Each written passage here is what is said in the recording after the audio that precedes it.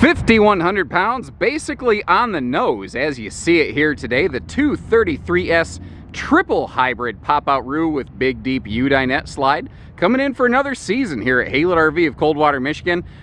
And with the various product updates, not just the exterior graphics, but the full interior facelift compared to the previous generation, I think folks are going to see that Rockwood really was listening.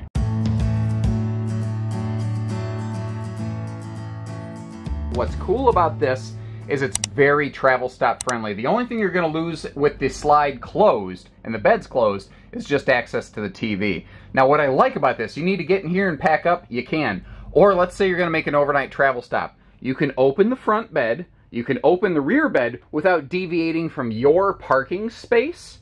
And instead of using the side bed, you can utilize the sleeper dinette like we saw previously, so that you can, again, maintain that full family sleeping, travel access, and function. It nails it. This is, oh my God, this is the best Rockwood yet. Now, as long as we have everything kind of folded down into travel position, let's just roll with it and take a look at our sleeping spaces real fast. Starting back again over here with that big, like, adult-sized, 7-foot long, almost 4 feet deep dinette. Very, very handy, you know, if you've got bigger folks, or again, for that travel sleeper stop.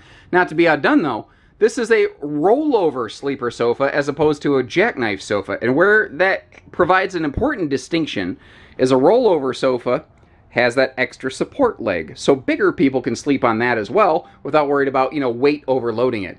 Now, all three beds, the side, the front, the rear, will be 60 by 80 true queens. They are rated at, and I tell you what, pause the video real quick right after this.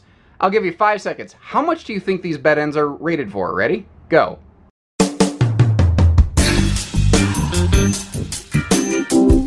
Well, the short answer is 1,050 pounds. They are rated for so much weight, it's crazy. So if the kids are all jazzed up on the Mountain Dew and marshmallows, you know, well, if they're bouncing around on these things, they're not going to be inclined to break it.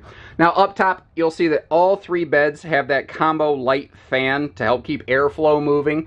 And of course, all the bed end panels can zip down. Those side panels, that end panel can zip down for awesome cross breeze airflow. Not to mention views and visibility. You can see like everywhere around this when everything's open. But additionally, up top there, you see this handy little kind of duffel bag cargo hanger. It's got the little pockets down on the end, all the way near the far wall. And once or twice, I called that thing, as a joke, a baby hammock. And Mr. David Weidman, regular Haylett RV viewer, commenter, and super fan, a gentleman with whom I've grown to enjoy speaking very greatly, has never let me forget that I called it a baby hammock. So to you, David, I dedicate the baby hammock Rockwood bed ends. Anyway, additionally, on all three bed ends, you'll find some handy power outlets nearby, and there's a whole host of benefits to that. Obviously, you could charge your phones or fans or whatever, but it's because all three bed ends are also heated. That's your little hand controller there. All three bed ends have their own, so that if you want to try to stay a little more comfortable at night, you can. And I don't know if you've ever taken a wilderness survival class. I'm no Davy Crockett or anything, but I did grow up with dirt on my boots, and you know, I didn't become a goofy tech nerd until I got older.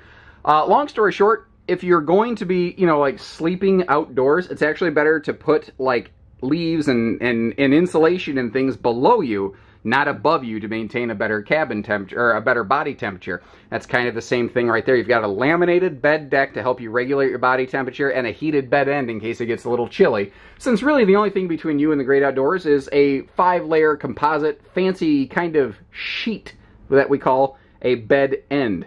So there you have it. Now you know the rest of the story. But enough of that. Let's get to our daytime function here, and that's really where this one excels, because you're towing such a small box, but you get so much room when you get there. That free-floating elliptical base table can slide up out of the way. You've got those big cross breeze windows, max-size windows, all of which open for airflow all around the dinette. Not to mention, we already talked about kind of the airflow panels on all around all three beds, plus you have a cross breeze window there. And don't forget the screen door can get in on the cross breeze action. I don't even know what that word is. Cross breeze action. Cross breeze action. I think there was a song like that. Anyway, you get the idea. My point is, You've got awesome light and airflow through this entire thing. Speaking of which, you will see that another one of these in the bathroom. Rockwood Roos are really cool in that they come with 2 of those extra large max air vent fans, and they have the roof rain cover built right onto them from the factory level. But there's yet another, like, we've looked at travel mode, we've looked at sleeper mode. Now we've seen daytime mode. Now let's look at storage mode here. This thing goes through like 4 phases, lickety split. Starting back over here with the dinette, both dinette bench ends have drawers for easy access. Now I would say you could flip this table up out of the way to get to the rear bench storage, and you still can. You're very capable of doing that. But you don't have to, and you'll see why when we get outside. Rockwood actually gives us an outside cargo access door to the rear dinette bench. Now, I'll kind of mention it again later, but any little nook and cranny they can, Rockwood's put some storage. Since hybrids don't have full, like, underbed areas to create pass-through storage, they did utilize every little shelf and space they could. Now, the space below the sofa over here is actually accessible from inside or outside. You will see that outdoors as well. As we work our way up top here, I do want to take a note to mention that these are all hardwood cabinet door frames and pocket screwed cabinetry. You may also notice that Rockwood has updated to hidden hinges on these. And one of the reasons I like that is if you're going down the road and you hit a really rough, jarring bump, a hidden hinge will try to keep itself shut. It will try to make sure that cargo doesn't come flying out of there. So as you can see, there is a full viewing window in the entry door, which is just really nice. And this lighter, brighter color palette, I am so thankful to finally see this. I loved when Rockwood had that light maple generation. And when they went to the dark maple last year, I was sad because the lighter color palette in a hybrid like this, I thought it just really lent itself. And generally speaking, I like the lighter, non-oppressive colors a little bit more anyway. Now, under the entertainment center here, this is kind of a relic. This floor plan's been around for so long. That drawbridge thing that folds down, that used to be where like all your TV hookups and stuff were. But since everything is kind of updated a little bit, the entertainment center has become a little more cleaner and minimal. The TV can pivot, as you can see. The TV can dislodge and be mounted outside. The entire swing arm actually disconnects, which is cool. Up top, Rockwood's one of the few brands still giving us a DVD player. Most brands have just gone to Bluetooth stereo, and this is Bluetooth and stereo, and it still has HDMI, but they are giving us DVD still as well. We'll come back and talk about fridge stuff in just a second. Right now, though, I want to focus on the storage before I say, see something shiny and lose my train of thought, watch it go off the rails. Again, below all 3 beds, there's like, I call it like duffel bag storage, but over here in the kitchen, hybrids are not oh, it is hot. I am not caffeinated. It is showing. Hybrids are not known for good kitchen storage. There we go. I finally got it out. But you can see dedicated pantry, big overhead cabinet space, silverware utensil organizer drawer, bonus drawer below a larger 22-inch oven, so you can actually do some real baking in there if you are interested, by the way.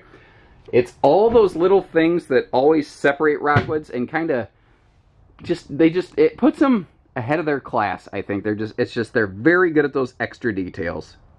Now I'll close back up so you don't see, it doesn't look like a bomb went off here. Let's start talking the various equipment and tech packages here. Starting right up top, this is a very easy to miss update.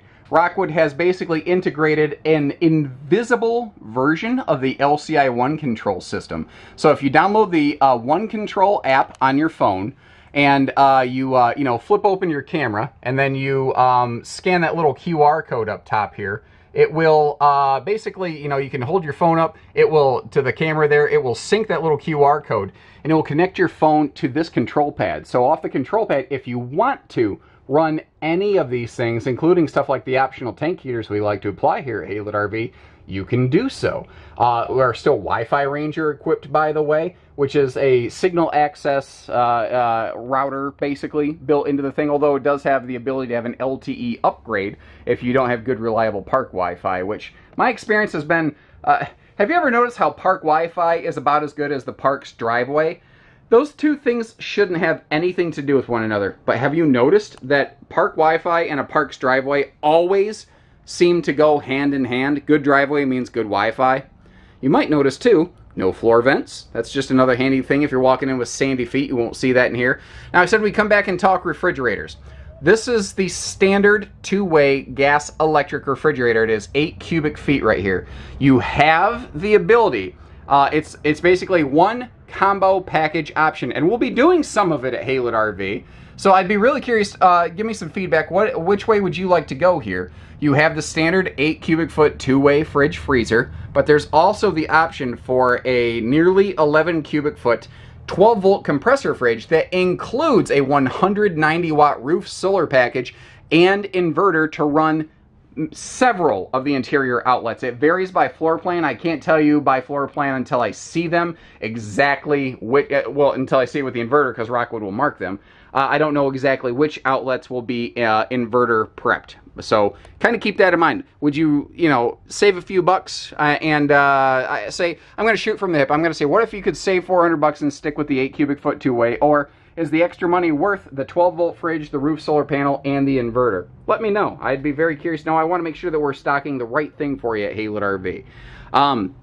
Down here, this is another one of those relics of years past. There's a second TV hookup down here, so that if you want separate entertainment in the back, you can, and there's even a backer installed right here to be able to install that. Now, obviously, right behind that is the refrigerator. Do not use 4-inch lag screws to mount something to the wall right there. You will bust your fridge, and that is not covered under warranty nor insurance.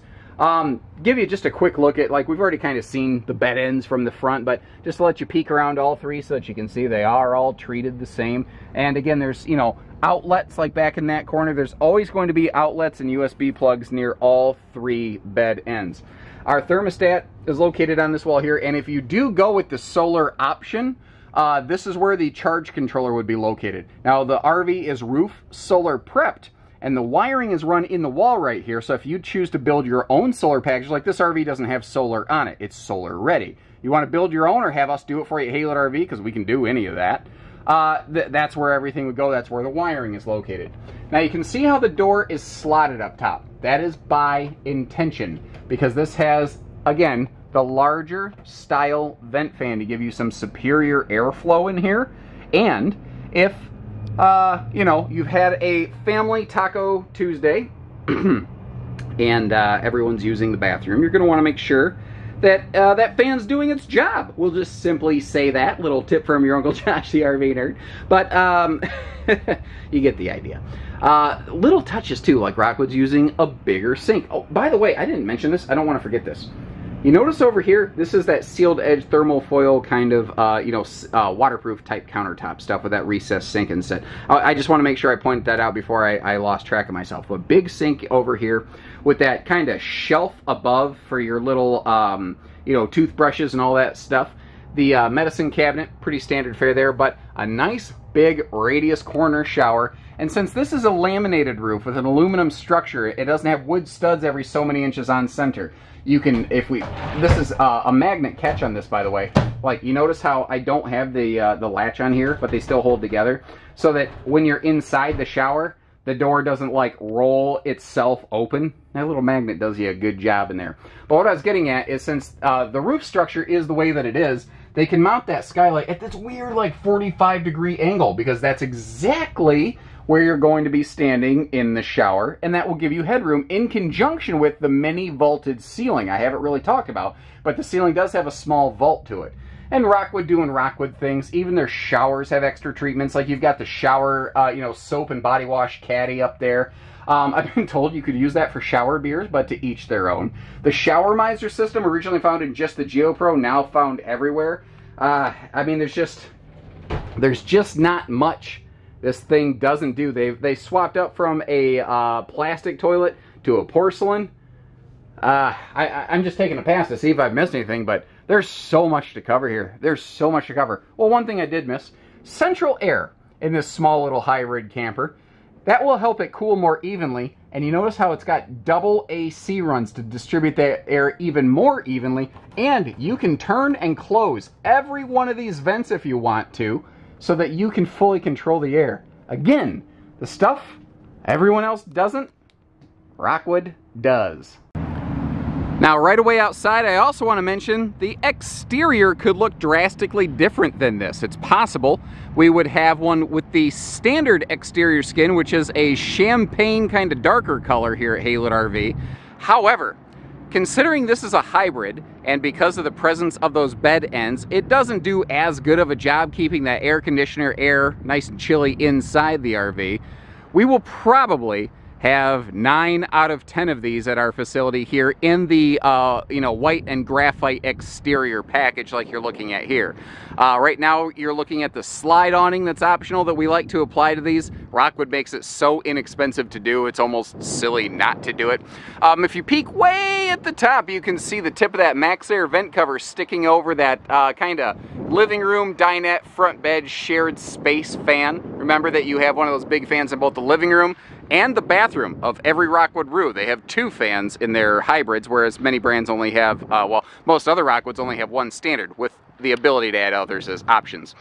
Now, a Roo and a Mini-Lite, if you weren't aware, the Rockwood non-hybrid little camper, they're basically the exact same camper from an equipment standpoint. The only main difference out here is just that this has 20-pound tanks instead of 30s, because 30-pound tanks would be too tall and they would hit the bottom of that bed. A lot of brands have done this now, though, who still build hybrids. Many producers have pulled out of the market, I think, just because Rockwood has crushed them in this market. But everything is all one key. This is the same key as our main entry door now, which it's just really nice that you don't need to have, like, a whole bunch of these things jingling around on your belt or in your pocket with your loose change, And the handle's down here where you can reach it instead of way up here, where even a tall person like me, I struggled to get to it, but if I had to, I could make it work. All of our exterior baggage doors, pretty much in any Rockwood, are all magnet holdbacks, which is nice. And this is something that we talked about inside. We'll get in here out of the direct sunlight, and you can see the underside and backside of the U-Dinette and that all aluminum structure I was telling you about.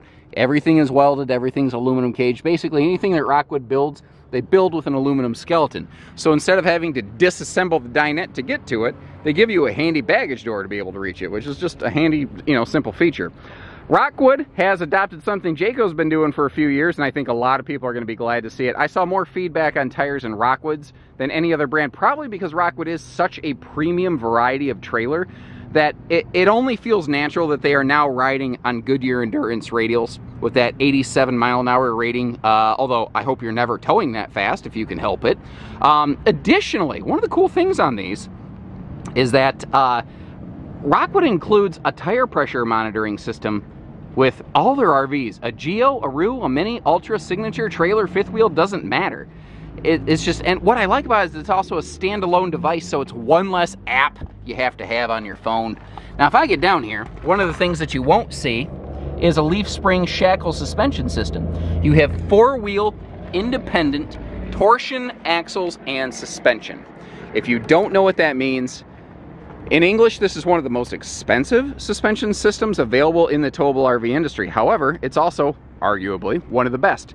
To give you an idea, big horse trailers, trailers that have living animals in the back, that's the kind of suspension they use. Airstream adopted Rockwood suspension, that dual torsion axle independent wheel suspension system, because it's one of the best riding, smoothest handling things out there.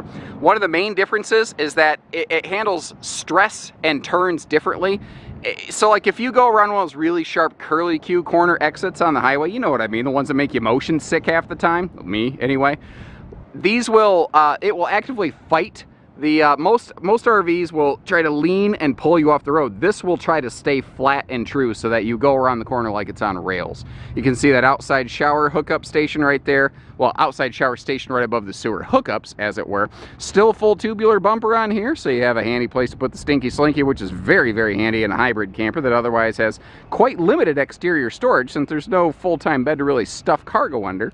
We are backup camera ready. You can see the rear MaxxAir vent fan on top of that fully walkable roof up there. And I said they don't have, beds for storage, but they do have shelves to the beds for storage space, Let me kind of get you in here to look around a little bit. It's not the biggest storage space in the world, but it's something. They don't waste it. I love how the spare tire has that hard shell cover to help keep that protected from the weather. And a receiver hitch standard on the back of things like Roos and mini lights, so that you have a very handy place to put, you know, a bike rack without having to weld stuff onto your bumper or your structure, which could, you know, negatively affect your warranty status there. So over here, Rockwood adopted this last year. They went away from the old RVQ grill and they went to one of these Sunbeam Elite griddles, which is an outsourced Blackstone. It's not, I'm not saying it's a Blackstone, it's an outsourced Blackstone. It is actually Blackstone's prints that produce these. Different company produces them in different facilities. But what's kind of cool, if you take a look here, you can see you don't have to have it on that bracket. Now, I put it up here on this shelf just to kind of give you a quick handy look at that, but you don't have to leave it there. If you have a separate table, as long as you have a propane line long enough to reach to the propane quick connect, where that little white kind of flag is right down there, you can put it pretty much wherever you want. Your TV inside is designed to dismount and hook up onto that bracket up there, the whole swing arm and everything, so that if you want a really cool kind of exterior, you know, hangout kind of tailgate station, you've got a really good one over here. We've already talked about the tires. The MoreRide stable steps are something Rockwood's been doing standard for a few years. And we've got a storage pocket below the sofa. It has an access door from the inside, but we haven't really seen it out here. In here right now are things like our jack cranks and little odds and ends like that. You know, again, any hybrid, every little piece of storage space matters.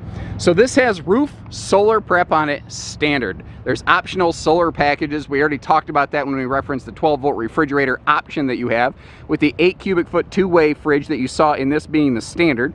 We will probably have some both ways here at Haylett RV through the year, so always double check, because this video may not represent 100% of every single 233S that we ever have here at Haylett RV. Just kind of keep that in mind. And you may have noticed a simple side mount solar prep plug right next to that gas and electric 17.8 gallon fast recharge per hour water heater. It's a 6-gallon vessel. You can run gas and electric at the same time to get you there.